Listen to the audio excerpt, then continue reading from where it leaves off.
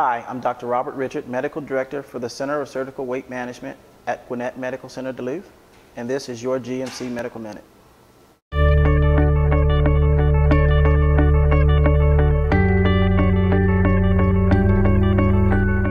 Common myths about bariatric surgery are that all bariatric surgical procedures require stomach stapling.